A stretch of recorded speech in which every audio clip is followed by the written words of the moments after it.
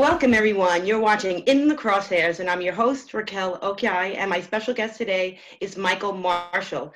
Michael Marshall is a co-founder of the website called Liberty First Foundation. That's L1F.org. .us. .us. So it's a great website for information on gun rights, on guns in general, on the Second Amendment, educational and all, proactive organization to bring, us firearm owners and supporters of this. And I'm a writer there too, so I gotta plug it. Yep. So thank the show the second time you've come back. So I really appreciate it. And I asked you to come back today because what I wanted to talk about specifically are the bump stock laws and bans that are going around the country.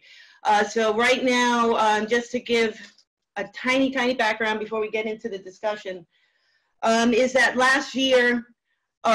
this past year in April or February 2018, the president or the Department to classify bump stock accessory for a firearm and to classify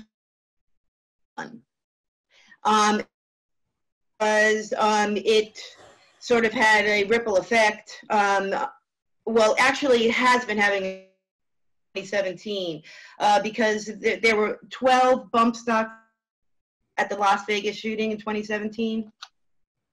I understand people like delirious, like they don't really know what bump stocks are, but they just know that a killer used them and to be banned. Awful for the killer, any device. So none of us gun enthusiasts support unlawful use of firearms. I just want to be clear. We don't unlawful use of firearm. That is crime. There's a statute of criminal behavior involving a dangerous. This bump stock, which is a device, and I'm going to give you a chance to talk. A company that has Fire Solutions, and they're the sole and production, and they ceased production in April. So they're like not even making anymore. California has it illegal since 1990. It was banned under the New York SAFE Act in 2013 in New York, New Jersey, but the majority of the states, they don't have any, state regulations for bump stocks.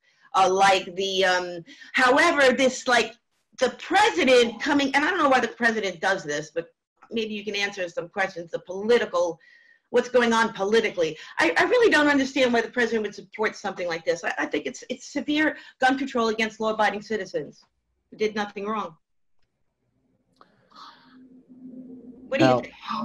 Okay, the president's supporting it because the NRA is part of the issue with bump stocks.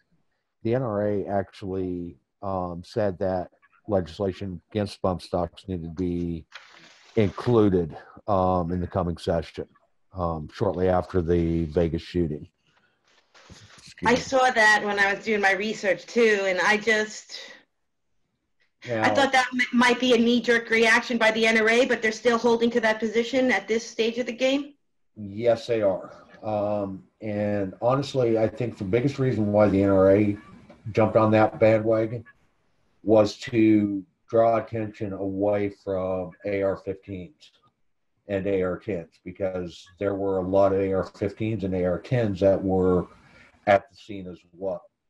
So the NRA, in an effort to draw attention away from those firearms, focused on bump stocks as being the cause for the mass casualties that were observed at Vegas.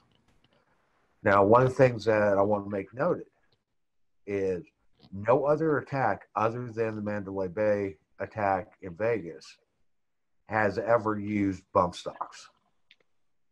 Okay, so it is a knee-jerk reaction. It's a knee-jerk reaction all across this country.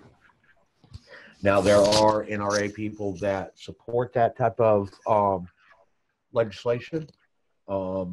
some very pro-gun people that support that type of legislation, because they are thinking that, well, if we give them bump stocks, then we can bargain to keep something else that is more critical to the Second Amendment.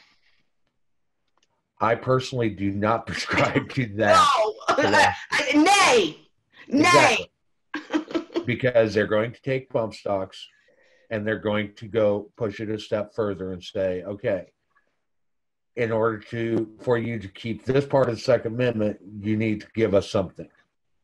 And every time it comes up, that's exactly what ends up happening, is every time we try to protect something about the Second Amendment, the gun grabbers always come back and say, you have to give us something. And honestly, no, we don't. We have to, the Second Amendment doesn't classify what is weapons, okay? It doesn't classify what weapons are protected and what weapons aren't protected. It does not state that only muskets are protected under the Second. No, it doesn't say any of that. It says the right to keep and bear arms shall not be infringed. Period. It doesn't segregate them. It doesn't do anything else. Now, the fact that we're not trying to, but the fact that they're trying to ban bump stocks is just a further encroachment upon our Second Amendment rights. Okay, bump stocks are an accessory. To me, they're a gimmick. They ruin the accuracy of the rifle when they're in use. You have a bump stock on a rifle, and all it is a gimmick. You have no accuracy. It just gives you the ability to shoot a bunch of rounds downrange. Now, yeah. Now, when I talk to some people who are, who've done it, who've used them before, they say that the lack of accuracy, it doesn't make it, very useful. The bump stocks, it's still one trigger, one pull, one pull, one round. That doesn't change in it using the bump stock. What changes is that the device allows for the finger to stay still, and the stock allows it to trigger your finger. Right. And you're kind of like using, the way I saw it, and I haven't used it before myself, but the way I saw it, it seems like you have to use two hands, like it's kind of uncomfortable. And if people don't want to use those devices, that's fine with them. But it's not something that, because somebody wants to has a preference for trying it out, wanting to see the bump stock, see if it actually works, at a range, at a legal place to shoot firearms, whatever it is, that there's no correlation between using that bump stock and mass murders. No, there isn't. None.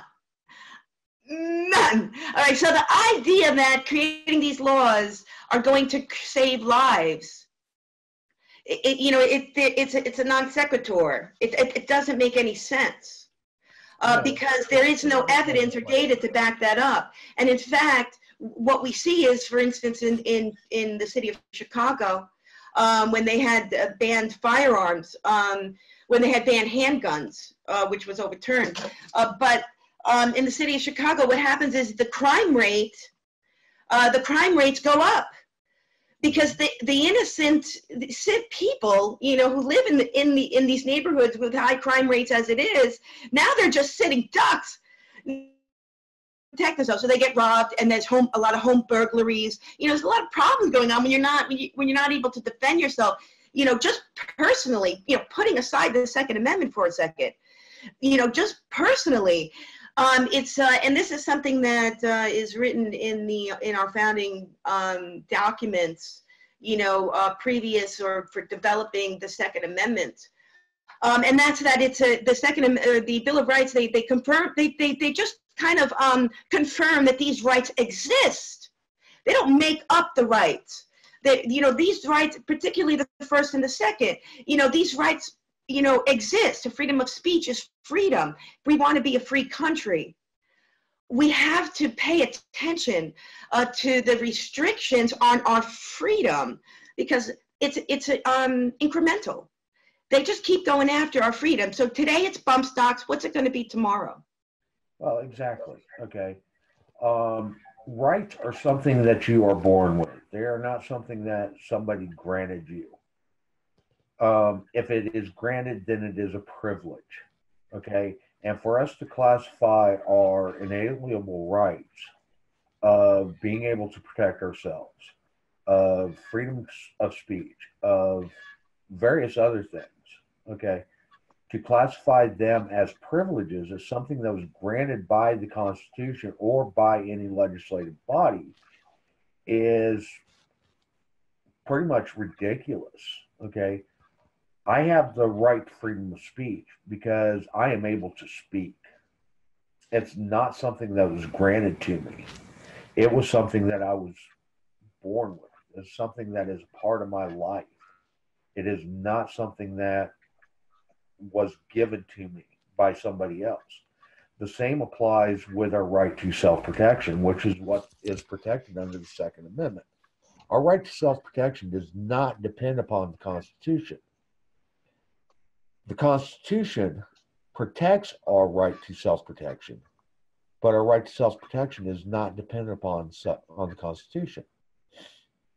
Now, the fact that we have to use firearms nowadays in order to be able to protect ourselves is because through the course of human history, every stage of it, weapon systems have gotten more and more advanced.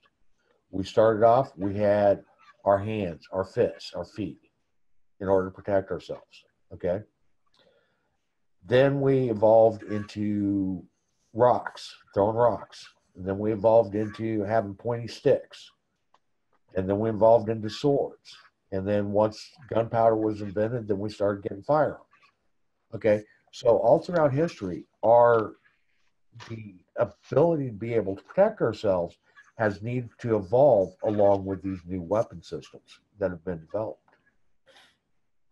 Now, definitely, and that's human ingenuity. So you're not gonna, we make cars. We make cars. Mm-hmm. So wheels, they progress in time. So no one's trying to buy a 1950s Ford. No. Right now, there's plenty of new, and that's just the reality of history. There's always going to be that production. So somehow, for nothing changed. That doesn't change the Second Amendment, which is obsolete. As you said, on the devices for self-defense or defense in any way. Obviously, they're going to reach a point of sophistication. And it's going to get even greater, so it doesn't stop here. So it doesn't, the meaning or, the intent of the Second Amendment doesn't change by the instrument itself. No. If you look at advances in military weaponry nowadays, they are getting bullets that are actually able to be, or actually they're working on programs where they have what's classified as smart bullets.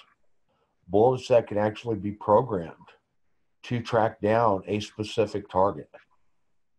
We've got drone technologies. Right, and better. We've got all this other technologies. I mean, they're developing railguns. They're developing guns that don't even require gunpowder to operate and be highly lethal. Yeah. Okay. So where do we draw the line as to what is allowable under the Second Amendment and what's not? Well, again, I go back to the Second Amendment does not classify what is an arm. Okay, what is a weapon that is protected by the Second Amendment? It simply states the right to keep and bear arms shall not be infringed. Okay, and it's kept that simple on purpose because the founding fathers knew their history. They knew that weapon systems evolve. They knew that weapon systems become more advanced. They wanted to give the people the means to counteract a tyrannical government. So every time they try to add in another infringement onto our Second Amendment rights, whether it be through the ban of that came from the NFA, whether it be from the ban that came through the 1986 weapons gun control laws, or whatever, it violates the Second Amendment. It takes away from our ability to be able to act, to rise up against a tyrannical government, to rise up against a tyrant. And what's really ironic and what's really funny is we have, as you said, nonpartisans that are pushing for this bump stock ban, which is another infringement. Okay. A lot of these infringements are coming from the left or progressives. What is really funny is they all claim that Trump, President Trump, is a tyrant, but yet they're only wanting guns in the hands of government. Where does that make sense? It doesn't make sense at all.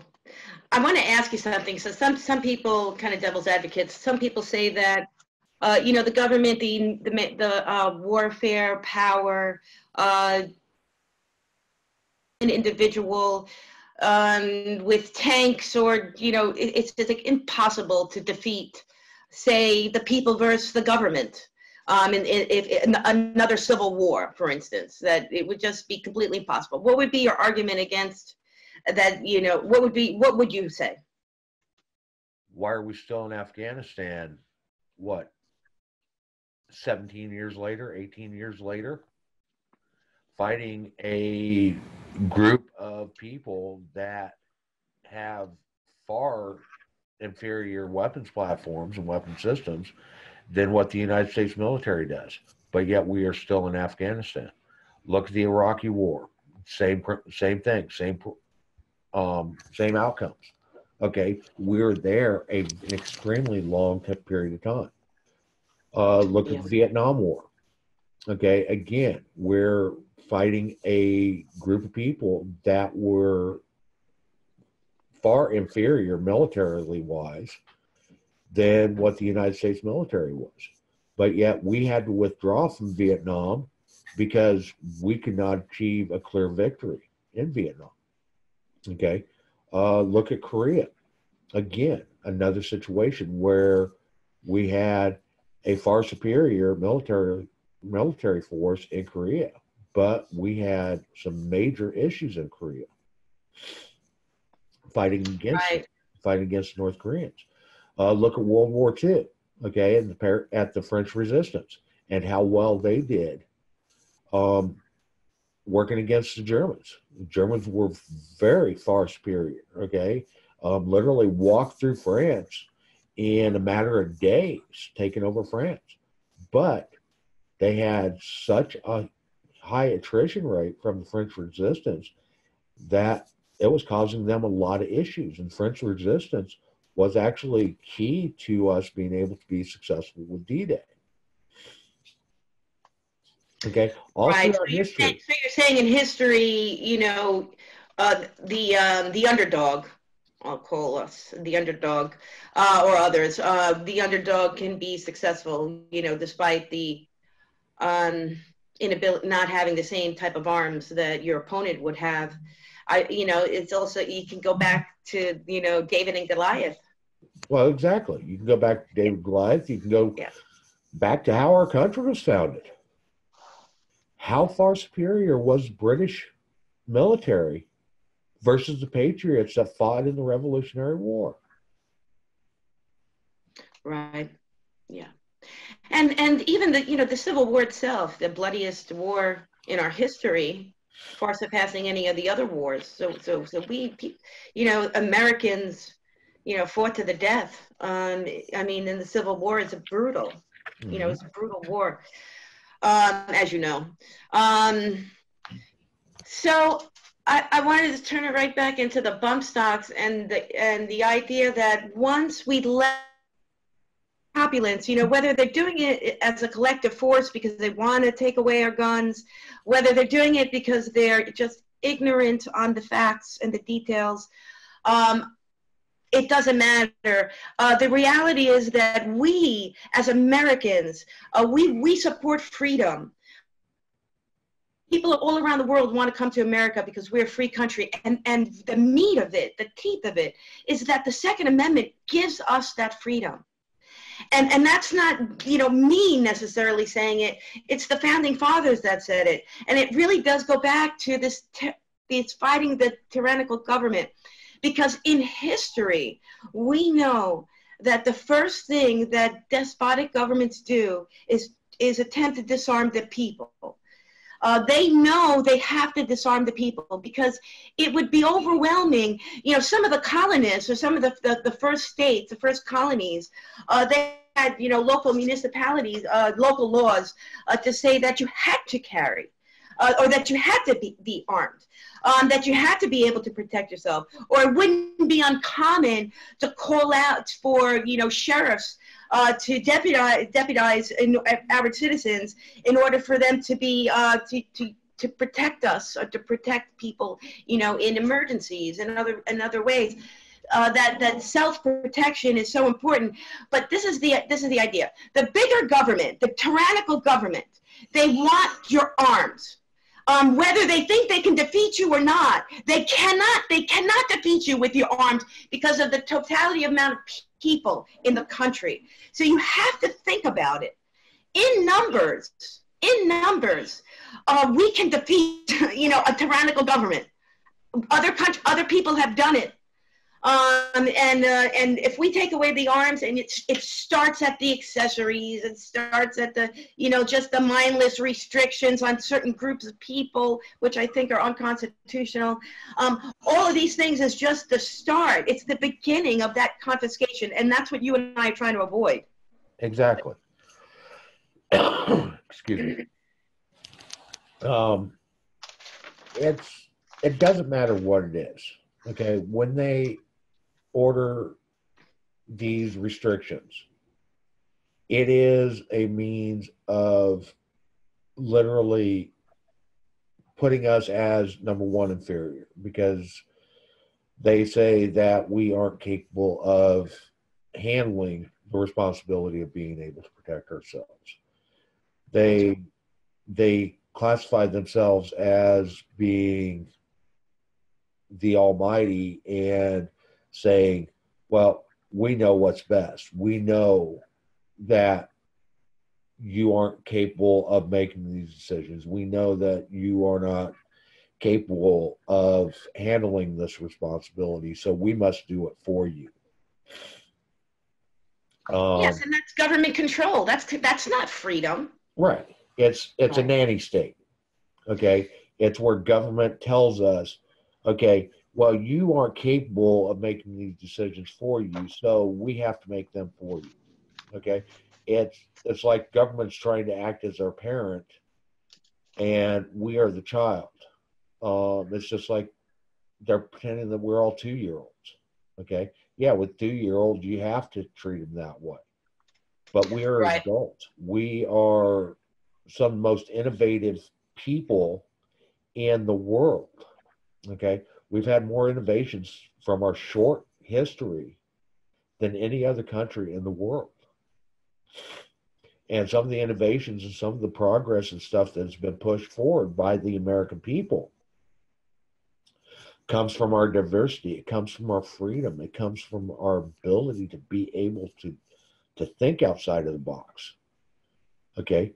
And by adding these infringements on the Second Amendment, pretty soon it's going to be, and they're already working on it, they're going to be adding stuff in to encroach upon the First Amendment. They're going to be adding stuff that encroaches on the Fourth Amendment, the Fifth Amendment, the Sixth Amendment, the Ninth Amendment, the Tenth Amendment. I keep going on. Okay. They keep adding because they claim, well, we're the only ones that know how you should be acting. We're the only ones that can be responsible for your actions. Okay. I'm sorry. It doesn't work that way. You were elected to represent us.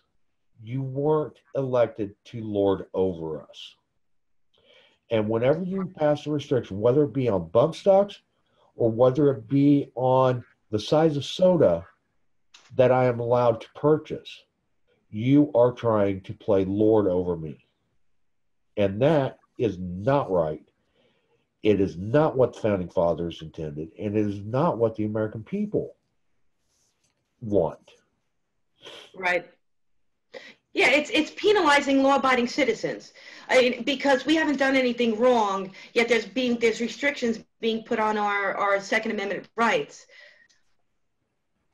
And then it's you said it the other day in the chat, it's a slippery slope. Because once you feel it's palatable to we don't need bump stocks. And then the next thing is that we don't need AR-15s. We don't need semi-automatic handguns. We don't need, just the list will go on and on and on until we're completely infringed. But you see how these laws are penalize people who haven't done anything wrong with that. They're guessing that you might do something wrong with this firearm. Our system of justice is that you're innocent until proven guilty in a court of law. And our process says that we have a right to have a hearing and to have notice of a hearing and also to be heard. But what a lot of these laws do is just simply bypass, and there could be no criminal activity involved. The criminal activity is none. The criminal activity is that you own something that you're free to own. Right. You haven't hurt anybody with this firearm. It just goes back to, people kill people. Firearms don't kill people. And it's that slippery slope of, well, we're going to do the bump stock. We're going to do, the next thing is something else. If I was the NRA leadership, I wouldn't be wheeling and dealing with the gun banners, because they really are far, far left. And I believe really want the confiscation. They'll say, no, we don't want to confiscate your guns. We just want common sense laws.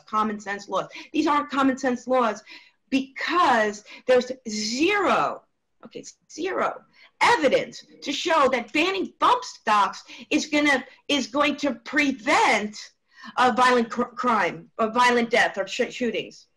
Now, you can go all over YouTube. You can go countless other places, and you can find ways to make any firearm fully automatic.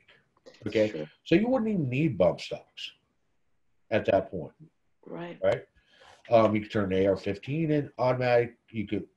There's videos on there showing you how to make a MAC-10 9mm submachine gun. Okay, right. Fully automatic. Okay, from a semi-automatic? You will never stop the ability of the people to create a weapons system. You may deny them the ability to legally own a weapon system, but you will never stop them from developing a weapon system that bypasses the laws that you put in place. And is there anything wrong with that? No, there isn't. Okay, we are an innovative people. As human beings, we are innovators. We've been doing it since the beginning of history. Okay? Yeah. We come up against a challenge. We come up against an obstacle. We find a way to innovate around that obstacle. It doesn't matter what it is. It doesn't matter where it is in our history. We had obstacles of being able to travel long distances. So what we do? First, we domesticated horses so we could start riding horses and other animals. Then once we did that, then we started building wagons so we could start carrying more and more stuff with these horses. We started developing horse teams so we could get, okay? So all the way through our transportation history, we see these periods of innovation, okay? Where we went from just walking around on our own 2 feet to riding animals, to building carts, that attached to these animals so that we could carry more and more stuff, all the way up to the locomotive systems, to now we've got aircraft, we've got spacecraft, space vehicles, and so forth. We have innovated all the way along that path. Okay, weapons are not going to be any different. They since the beginning of history have continuously evolved. They have come through human innovation, human ingenuity. They have constantly changed. And there's always, you know, with dangerous items, whether it be like an 18-wheeler truck, you know, driving 80 miles an hour on the thruway. So, you know, it poses potential dangers.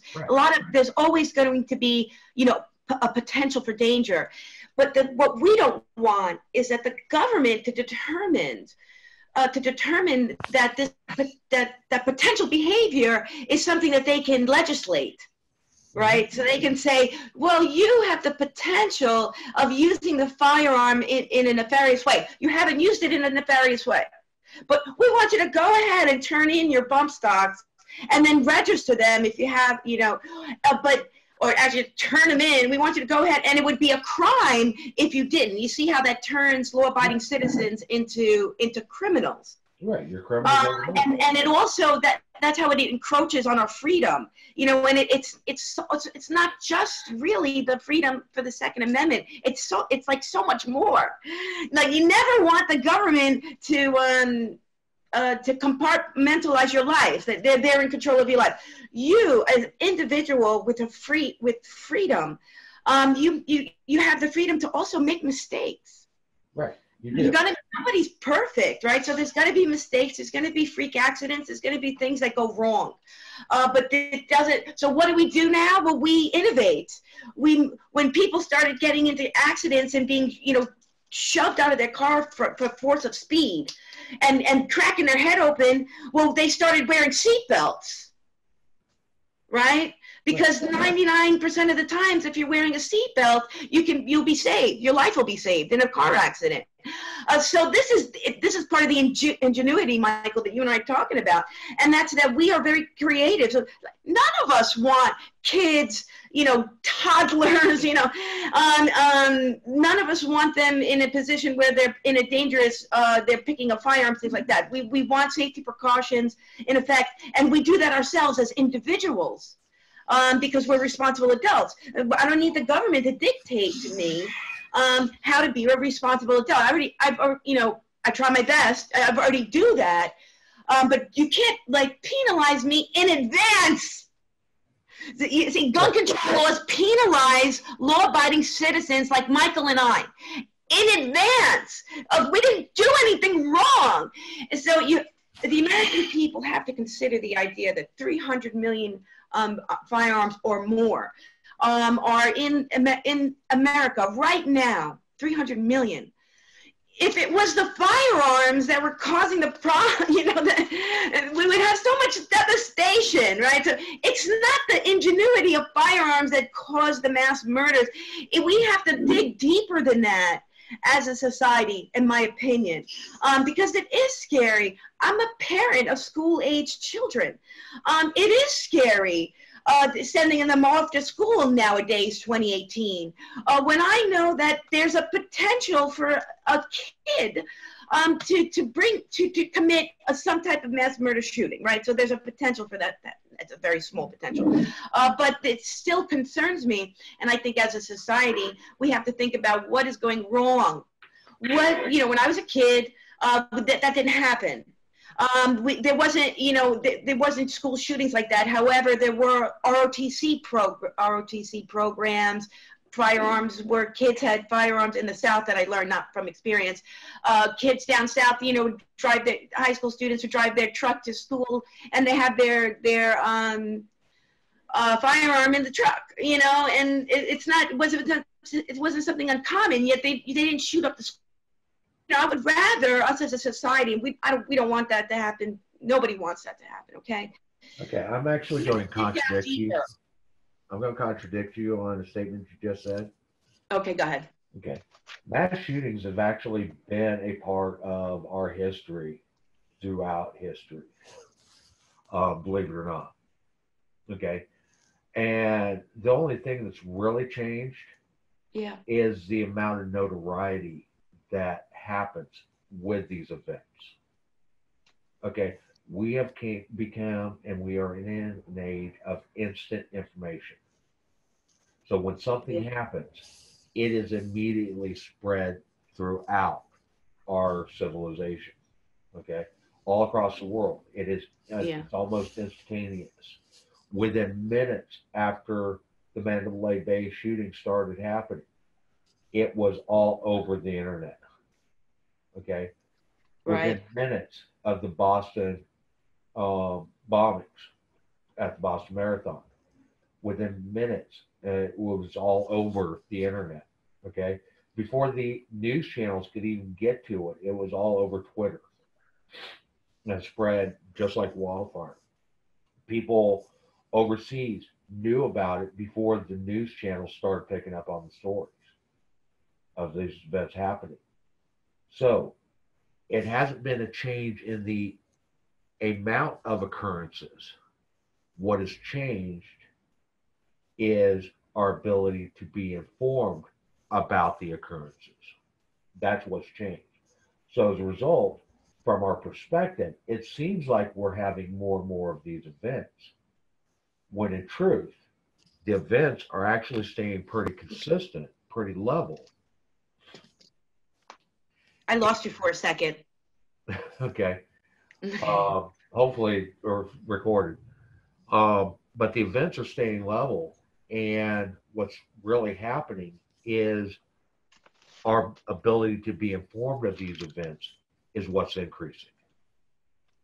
It's not the number of Yes. events, it's the amount of information that we are receiving that's increasing. And there is some truth into that at least according to my research, that left-wing media produce pretty faulty statistics when it comes to covering, guns in general in the news. And Dr. Lott has covered this quite a bit about what he's talked about is that when you take a look at the data behind their statistics, they really squeeze out, all kinds of different variables that don't really fit the right model. So he said that what they really do is they come up with a conclusion and then they do whatever it takes to get to that conclusion. So that really creates it creates a big problem. So it's that misinformation, that's out there about guns. And they spew it out there, and the statistics that are unrealistic, and it's really unfair. So then so people think, the news is reporting the truth, and if they think that these firearms, are so dangerous and deadly, we don't need them, and let's go ahead and support, whatever it is. It's like smoke and mirrors. They don't have the right data. They're not even spewing out, accurate information. And I have to believe it's on purpose, Michael. Right. Why else? It is on purpose.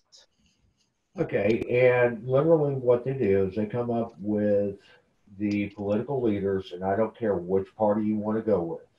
Okay. Right. The political leaders of these parties decide and determine an agenda they are going to push. Okay, that agenda could be climate change. That agenda could be pollution. That agenda could be mass transportation. It doesn't matter what the agenda is.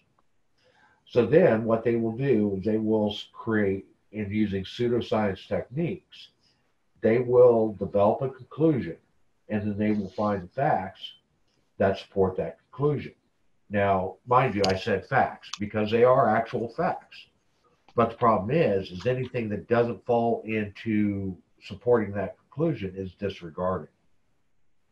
So they're not looking at all the science. They're looking at bits and pieces of the science in order to shape it to support their agenda. And this happens through every political party.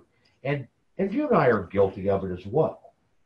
Okay, we try not to be. Hey, what do you mean? we are biased. Okay, as human beings, we are biased.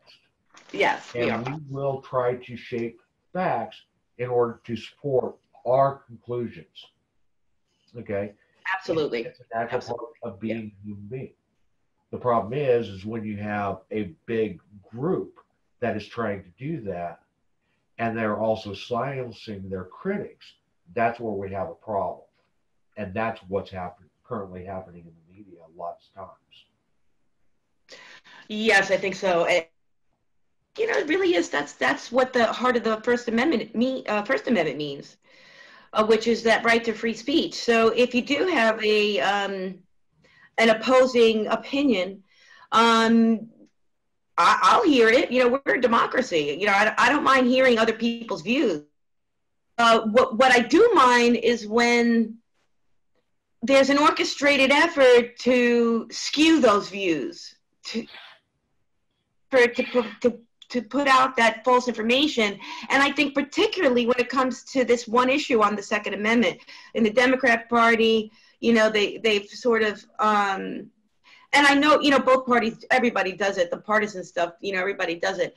But this whole Second Amendment, they do like jump on this one issue like they did with also illegal immigrants. And somehow they want, or abortion, they might do, and somehow they use this one issue and they make it paramount. And whatever it takes to convince the people to be on our side on this, make it really emotional, let's not provide any real data or facts, and if we do, it's probably misinformation. Let's push for this confiscation of guns. I just want the American public, the unassuming part, the American people that, hey, I live in the city, I'm not used to firearms, I don't want to have one, I'm in a safe neighborhood, I have a doorman, whatever the case is. That's okay. You don't have to have a firearm. It's just that you have to look at the rest of just the culture and the history of there's real good reasons for needing the Second Amendment. It doesn't change over time. There's really good reasons to be able to defend yourself, period. As you said earlier. It's also defend yourself against the common criminal, and also defend yourself against a tyrannical government, which really is the important part. And even if you believe that we can't beat the government, go ahead. You can believe that. That's okay. Maybe we can't. Maybe we can. I don't know. But you take away the guns, you take away a gun, we're done. Bye-bye freedom. Go move to communist Cuba. I mean, they would allow you. Let me give you an example of a communist country for the listeners. You're in a country where you're not allowed to leave. Could you imagine? Do you know Cubans are not allowed because they're into communism? That's why desperate families create boats out of trucks and try to fly, get to Florida, to the U.S. coast. For political asylum. Why do they do that? They're not allowed to leave. They can't do. I think you come to America. Maybe I can apply for citizenship. No, they can't leave the country. It's a communist country. Could you imagine living in a country where you can't leave? Look at the. This is just to show you the contrast between freedom and not freedom. Right. Look at what happened prior to Trump's talks with Kim Jong-il. In North Korea. Okay. Right. Just prior to North Korea, somebody tried to defect, and they crossed the demilitarization zone between North and South Korea. And as they were running through that zone, the South Koreans and the American military were trying to get them over to our side of the fence. Okay, because he's unarmed. Okay, he's fleeing a communist country. The North Koreans were trying to shoot and kill him because he was defecting from North Korea. The same thing happened with Russia when Russia was that way. Okay, You weren't allowed, you had to go through so many processes in order to be able to just leave Russia that it was impossible for most people to be able to leave there. And if you did leave without going through all those processes, without having the correct paperwork, you were considered a criminal and you were subjected to the death penalty for leaving that country. Okay, the same's happened with multiple other countries that have been under communism or socialistic type control. Okay, because the only way that they can keep that type of control in action is by denying the people the freedoms that they deserve and the rights that they inherently hold. And when you deny that and you force them into providing for the state, and that's what's happened in almost every country where socialism's happened and communism's happened, you get to a point where you have to force people because the people won't do it on their own because they look at their friends or they look at their neighbors and see that their neighbors are getting all these benefits, but they're not putting forth any effort. That's what we saw happen in Venezuela. That's what we're seeing happen in many of these other countries. Now, getting back on the subject of bump stocks and that type of stuff, when we allow our government to start infringing upon these various freedoms, including bump stocks, we are giving them the authority to rule over us. We're giving them the authority to take away our rights. And they continue to do this in piecemeal fashion. Today it's bump stocks. Okay? They're also pushing legislation that is literally setting the stage for a future similar to what we see in the movie Minority Report with precognition and precog crimes. Okay? So essentially what they're saying is, well, because you fall in this classification of people, you might commit a crime. Okay? And because you might commit a crime, and because you fit into this class of people, we are going to go ahead and today we're going to take something from you. Tomorrow, we're going to jail you. Okay? It's that easy. That right. When we start down this road. So we're talking about going down the road of today it's taking something away from you. Tomorrow it's incarcerating you because you fall into a certain class of people. We've already gone through this in our history. Okay, look at what happened in World War II with the Japanese internment camps. Yeah, that's right. And we don't want, it's the beauty of our republic. And it is that it's the individuals, it protects the minority. It protects the minority from majority rule, but the minority has a voice. And even if that our Constitution protects that. I think our constitutional republic protects those individual rights, and that's why it's so important to be cognizant of those individual rights, which are really, I think, the heart of our freedom. Because without those it's our own right to make mistakes and do things, wrong or right, bad or good, and I'm not saying illegal or criminal, but life is ours to take, and it's not the government's place to regulate our activities, as long as we're not, harming somebody else, committing a crime, stealing somebody else's property, that kind of thing. I think we have to, to each his own. Other people's idea of what's good for them is their business. They can go and do it. I don't want to take their rights away. So if a political opponent of mine wants to, make an anti-Second Amendment position, I will be very, very glad to spend 5 minutes, 10 minutes debating that person. I think this way, you think that way. We will agree to disagree. I would never want the government to tell that person that they don't have an opinion. Well, that their opinion doesn't matter. That's exactly what it does. Right. And the majority, which is, according to surveys, the majority of people support these bump stocks. They're going in blind, bump stock bans. They're going in blind, going into this idea that somehow this accessory to a firearm should be considered all of a sudden a machine gun. Who gives the government that right to make that change? They like to change definitions of sort of how they get around things. Well, what gives the government the right to be able to deny us from owning machine guns? I know. Yeah, I agree too. Yeah, you know what? I really like you.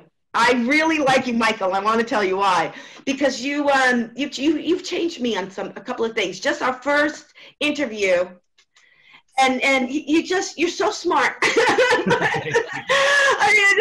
I love it. Because I go back and forth. I change my opinion slightly on some of the little inner details. But you made a very good point on the last show that you were on in the Crosshairs a month ago or so. Right. And that was that we can't even take away rights. Why? Who am I to say that this certain group of people don't have the right to defend themselves, to have a natural right? Right. And that's exactly what we do with a lot of our laws that are already in existence. Well, if you look at, to get back to some of what you were saying earlier, okay? If we get back to the basic laws, okay, thou shalt not kill, thou shalt not steal, okay, those laws, right? Mm-hmm. Those laws are based upon somebody coming in and denying another person their rights. Okay? That's what all the initial laws were designed for. We've transitioned away from that. And now we are developing laws that deny people their rights, which is criminal. Okay? Criminality is when another person wishes and actively works to deny another individual their rights. Yeah. It is true. That makes a lot of sense. It is criminal because because this effort to take away my right to defend myself, even incrementally, and all groups of people, and it's just it's an onslaught. It's an onslaught out there, and it's all set up to deny my rights, your rights, anybody's rights. Right. Just to purchase and buy whatever it is that you want. Whatever product you want to. They want to get into like free commerce. It takes away from your free commerce. It takes away from ingenuity. It takes away from our right to defend ourselves. It takes our freedom away. And it's I agree with you. I really agree with you. Okay. I'm very good with legislation that prevents others from denying others their rights and denying them their liberties. Okay. I am not for wholesale legislation where we deny rights to anyone else. And that's what we saw. We've seen it in the civil rights movement in the 60s, okay, where a certain class of people were being denied, wholesale denied certain rights and liberties, okay, and we changed that. We grew as a country from that point, and we started, and we changed a lot of our system and a lot of our laws that then no longer allowed us to restrict those rights. Okay. Right. But why is our government so dead set on acting as criminals and denying the American people their rights? Rights that they were born with. Rights that have been around since the beginning of time and throughout the history of mankind. Okay? The only time anybody's ever lost those rights are when another individual denied them of those rights. Okay? Whether it be a king, a ruler, or a government. And whenever a government acts that way, they are acting in a criminal manner. If we take and look at a criminal is somebody that wants to deny you of your life, your liberty, or your property. Okay? That's what criminals Right. do. Right. Okay? So, I think,